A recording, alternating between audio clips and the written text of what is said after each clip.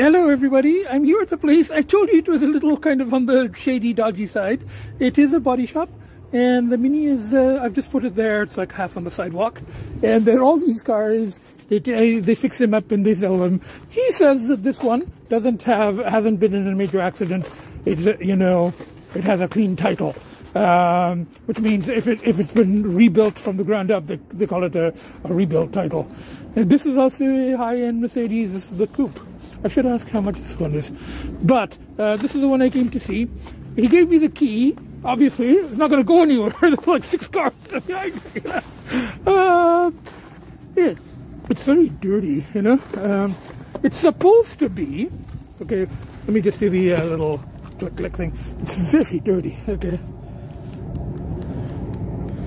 I wouldn't even be surprised if the battery is flat. Oh, it worked, you know. Now let's have a look inside. It's supposed to be 100,000 original kilometers. Oh, it's got the power seat thingy there. Now this car, it still didn't have the push button start. You still have to put the key in like that. I'm going to see forward a little bit.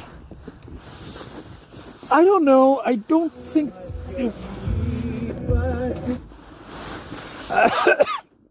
Usually I can just quickly look at a car and get an idea, get a feel of whether it's a genuine. And this is supposed to be very low. It's supposed to be 102,000 kilometers. It's showing in that thing.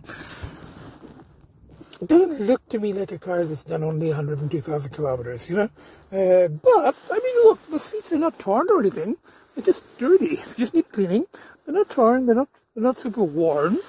Yeah, let's do this and see if there's any. There is. You know what? There's actually a full manual and everything in here. Like, let me see if there's any paperwork. So I'm going to put this on pause for a second. It actually seems to have the paperwork here. You know. This is a warranty thing that originally came from Mercedes, and it's got the earlier servicings are all, you know, it gives you the date, January 28th, 05, it had done 17,000 kilometers. The next servicing, January 23rd, 07. 2 years later, it had done 33,000 kilometers. And then January 16th, 09, 43,000. Looks genuine, you know, right up to 2000. I just saw 2015. Now, 2015, they didn't take it to Mercedes-Benz anymore. They took it to McNally Auto, who are Mercedes-Benz specialists, and they attached their card, but they filled in the mileage, 95,000 kilometers, repair order, what it needed, you know, 5W40. That's the synthetic oil, and then the last one was 2016. 96,000, you know, and then that was the last one. So after that, you know, I don't know what happened to the car, you know, but before the next oil change, before the next servicing, the person just traded it, or the person passed, or something happened, you know. So, you know what? This actually confirmation. It's unbelievable, and it's certified too, you know. They were certified. And he said, I said, did you fix it up here? Is it a body shop, or was it? And he says, no, there was no accident. I don't know where they got it. You know? I'm going to have to look at this carefully. Now, it's not exactly the car that I want, you know. So let's see. Let me 1 second. I'll put this thing back in. I just started it up. You know. Now there is a navigation system here. See, look, navigation system for the ear. Somebody who's listening to like the Indian radio station. All of this reminds me a little bit of the 2004 C-Class I had. It had the same, but much simpler. It didn't have the navigation, didn't have the real wood. I didn't even have a sunroof, you know. That was like the bottom of the line for 2004. This was the top of the line, you know. Actually sounds pretty good, you know. And it's got a massaging, I think is that for massaging, or is this for memory? It's supposed to have a massaging seat. I'm not sure which button you press. It's got heated seats. It's got power. It's got, you know, it's got the wood grain. It's got, you know, the little. My car also had this little cup holder that folds out like that, you know, and it's got the there's a kind of a console thing there. I think that was meant to be flipped. That's something. It's not a bad car. It just needs really to be cleaned up. It needs a really good cleaning and detailing. Let me have a look outside. It's very, very dirty, you know. I don't know how long it's been sitting here, you know. It's filthy, you know. So that was the difference. Remember the Acura, it looked like new, you know, because it was sitting there cleaned up and it was on the thing. This is the typical, you know, S-Class of that model, 2002, I think, up to 2007 was the shape, you know. And this is the one that still has the standing up emblem. I talked about that on the podcast I did on my own old car and compared it to a newer one. But the one I compared it to was my friend's 2017. This is still very old. This is 2004, you know. It's not a bad car, you know? Not exactly what I want, you know. But, you know, I think it'll, you know, what they call it, diamond in the rough. It's not even that. It doesn't need any work. It just needs a wash. That's all. It needs a wash. And the records are kind of intriguing. Now, how is it that it went up to 2017 and then it just stopped? It's completely stopped. Now, I'm not sure why this looks a little out of alignment to me, the door. I think the car has been in an accident. That's why it's here, you know. But it's not one that, you know, it was not branded on the actual ownership. The inside is not bad. It could be a gin, you know, but 2016 to 2022, it's supposed to have done only 4,000 or 6,000 kilometers. Possibly whoever had it just took it off the road, they got another car, it was sitting, you know, somebody passed, something like that happened. And how it ended up here, I don't know, you know, they put it up in an auction or what, you know, it's not a bad car. You know, I still like that Acura more, but, I mean, this is a top-end Mercedes-Benz, you know, for the same money, with the lower kilometers. This is only 100,000. That was 137,000. So lower kilometers, a car that was like $40,000 more when new, that was like 70, this was like 110 back in 2004. It smells pretty good, actually. It smells like leather, you know. I don't know. I'm going to have to talk to the, you know, this guy was just one of the body shop workers. So I have to talk to, I think this is a separate sales guy. So I'm going to have to think about this one. Okay. Anyway, I've seen it, you know, I might even actually consider it. If I can find out the story, what happened to the car from 2016 till now. You know, if there's a, but right up to 2016, there's every single servicing, every kilometer is accounted for, you know, at Mercedes-Benz, right up to the last one, which was at a place that wasn't officially Mercedes-Benz, but they specialized in Benz. You know, there are places like that. So all of that checks out. The only thing is what happened to this poor car in the next 5 years. You know, a friend of mine said I kind of anthropomorphized my cars, and I was going, oh, my Mini getting jealous or whatever, or my old Mercedes getting jealous. I don't think my old Mercedes would be jealous of this, because this is a completely different style of old Mercedes, and you know, I almost feel like rescuing this now. It's like a rescue car, a rescue cat, you know. It's like, why is it sitting here like this? You know, it's being neglected. It's a nice car. It's got you know, surface records, and it's only 100,000 kilometers. Wow, that's 60,000 miles. You know, this was like $120,000 new back in 2004. The S-Class now will cost you, you know, $180,000. You know, well, they're fancier.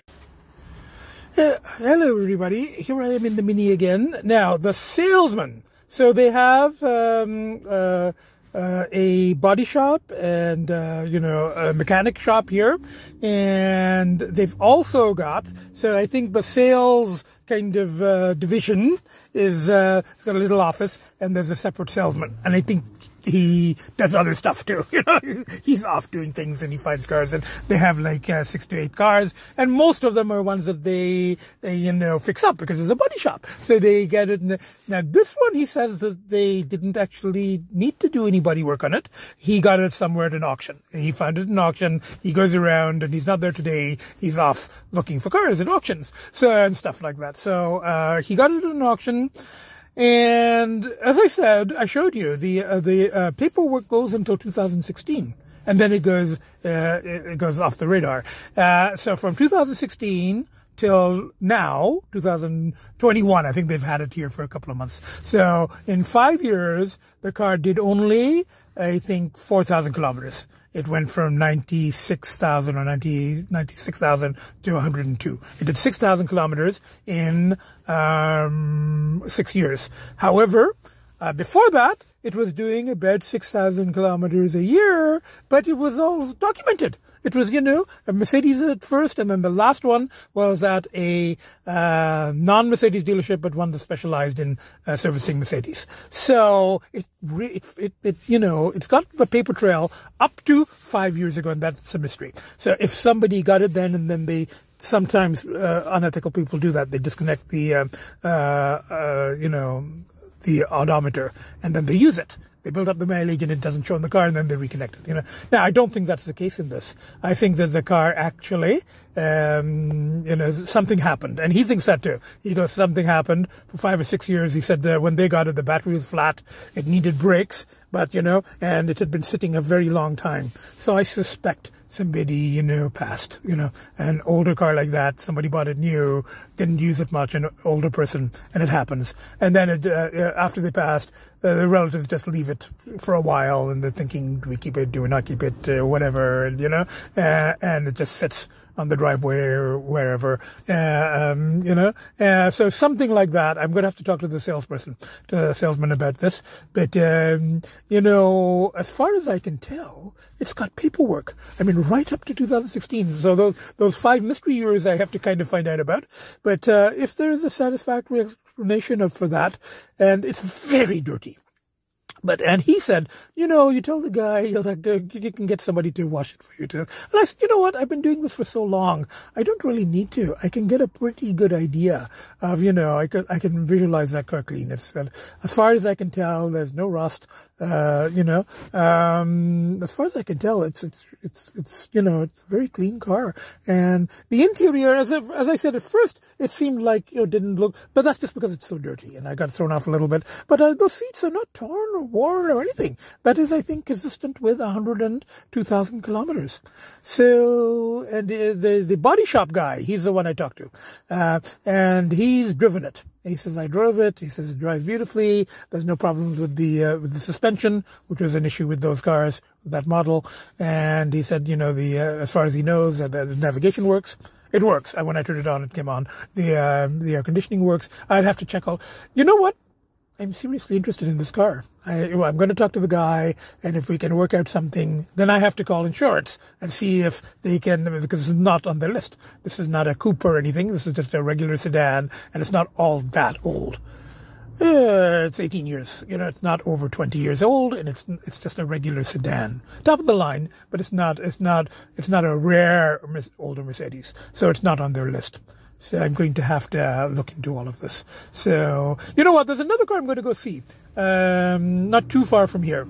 Now, it's a nicer model. It's one that I would prefer, CLS, but it's not on their list either. It's not a coupe. They call it a coupe, but it's got 4 doors. But it's got lines of a coupe. But that one has the mileage you would expect for a 2006. It's got 200,000 kilometers, So even though I would prefer that model with 200,000 kilometers and this one with 100, I would take this at the same price. That's also exactly the same price. So between the two, I would take this, So, because the possibility of 100,000 original documented kilometers, I don't think I can pass that up. And it's got a clean title, it has not been, rebuilt, So, and I saw the ownership. They've got a temporary ownership in the glove box, photocopy, and it said brand. If the car has been rebuilt, if it's been branded as salvage and then rebuilt, it says on the ownership, it goes rebuilt. It says salvage. But this is a clean title, So even if there have been accidents, and I'd have to check on Carfax. I'm getting a little excited here. This would be a major rechanneling. I could see, can't you see that as part of the Nutty Professor car family? It's a nice car, Anyway, bye for now. I gotta go see the CLS. I'll show you that as well. Now, this is the other car. I just arrived here. I haven't talked to the salespeople or anything, but this is a 2006, I think. So the S-Class is 2004. This is 2 years newer, but same era. And this is the sportier version, It's actually less expensive than that. That S-Class new would have been 120, 110, 120. This would have been 80, This is a CLS. They call it a coupe, even though it's 4 doors, But because it's kind of a coupe type shape, they call it a 4-door coupe, which is, kind of silly. But anyway, I've always liked these cars. This is exactly like the mileage is just too high. Anyway, I'll talk to the guy and let you know what's happening. But I came to see this more just as a comparison. It makes that other one look better, reminded of all kinds of stuff from social psychology and cognitive dissonance and decision making and all of that stuff. But I really like that car. I mean, I like the car because of the mileage. The mileage and the condition once it's cleaned up, and and clean title, and fully loaded, top of the line car. Even though as a model, yes, I would certainly prefer this. It's a lot sleeker looking. It's a better size. It's it's more appealing that way, but not with 200,000 kilometers. Anyway, talk to the guy, but I think I'm going to go back and see if the salesman is in. I'll just get an idea, and if I can get a really good deal on it, and if I can get the insurance, collector's insurance, I might go for it. It'll be a major rechanneling. The money will be, I'd rather put the money into this than up my nose. Anyway, bye for now. Okay, I'm back in the Mini, and I had a quick talk with the guy. He got it from auction. It is 200,000 kilometers, and I didn't even really need to see inside. And between a car of about the same year, but one is 200,000 kilometers and the other is 100,000 kilometers, and they're the same price, and the other one is actually was a more expensive car to begin with, even though this is a bit sexier, but it doesn't. When you're looking at old cars, you have to take other things into consideration, not just the model, but also the mileage and the condition and all of that. And at the same price, I would rather have that, So I talked to him, and then I told him about the whole collector's car thing, and that the insurance people said to me, "Guess what, guys? I think I'm buying it. I haven't actually put down a deposit yet, but I told him I'm going to take it, So we're negotiating the price, car insurance. Now, if it's not covered under collector's car insurance, I'm probably still going to buy it. I will have to call my regular insurance company, and then we'll have to do the whole, I will take the Pacifica off in the summer and put this one on, and in winter this one will go off the road and be stored out in the country garage with the other cars, and the Pacifica will be on the road during the winters as usual. So then I will just alternate. But I would prefer to do it the other way and get it under collector's car insurance. That way Pacifica and Mini will be here as usual, and this will go into the rotation. This will in summers only. This will come for a week, 2 weeks, maybe longer because it's new to me, at least the first year. And then I drop it, I pick up the Corvette, then I drop the Corvette, pick up the Porsche, and then it'll be a rotation just for the summers. So, and it looked to me here like it's possibly, just because it's so dirty, it looked like rust. But he said, no, it's just molding. And I think it is. It's, it's sitting here with, dirt and salt on it. No, it's going to rust, I mean, like I said, it's almost like a rescue. I'm rescuing this thing, you know. It's a rescue Mercedes situation here, you know. So, but once I get it off, you know, I get it home and I get it cleaned, and I got it clean inside, and you know, oh my God, you know, an S-Class Mercedes. It's a new family member. You know, so as long as the negotiations on the price, what we decided, and then, you know, and it was in my budget, and it's like with tax and, you know, and all of that stuff. So it depends on what, you know, what he's going to, but I think we're in the ballpark. Now, as long as the insurance, and I would really prefer collector's car insurance. Oh my God, it's almost my car. Can you believe it? Now, compare this to the Acura. Inside, I think I kind of like the Acura more. It was a little bit more. It was a couple of years newer, but it was a little bit more modern. That was kind of, you know, shiny, you know. But this is wood, you know. This is like real wood, you know. And it's got the navigation. It doesn't have the push button. It's still a regular key, you know, not metal, but it's my 2004 Mercedes had the same kind of thing, you know. So you got to stick that in there.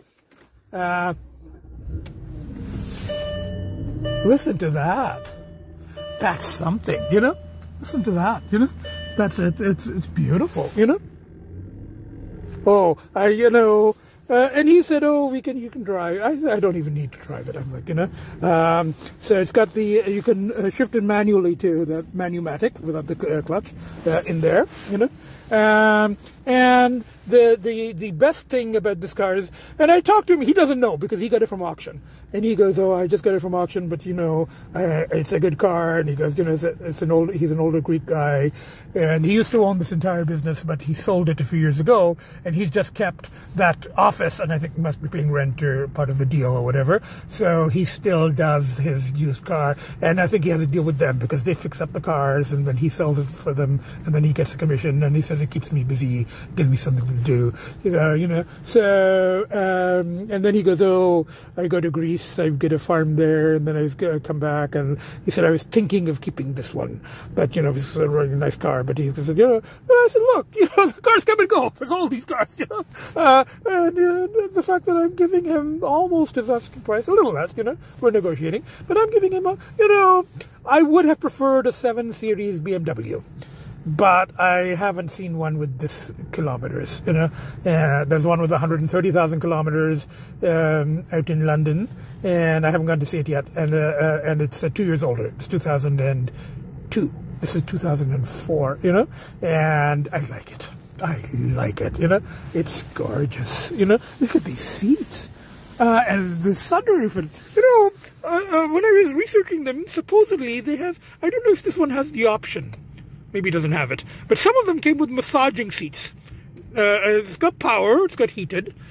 That M, I think, is from memory. It's not from massage, you know? So which is a shame because they wanted the massage seats, but it doesn't matter. It's got heated seats, you know? Oh, it's gorgeous, you know? It's lovely, you know? I think it's going to help me stay clear for a while. You know, I just come down and sit in the car. Besides which I'll be broke. Nobody's going to go into this. But better at going to this than up my nose, as I said before. I love it. You know, I am very, very excited. Barring unless something comes up. And he's going to show me the Carfax tomorrow. Now, there was an accident some years ago, not recent, but it was an accident. It was not a write-off or anything. It was like a $7,000 accident, which on this car is not. Yeah, I mean that's like a fender. You know, a fender and a door to be repaired is going to cost you $7,000. You know, so it's not that. And I'm going to look at the Carfax, and you know, so there's still some hurdles, and I have to also deal with insurance. So, but I think the deal is going. I think.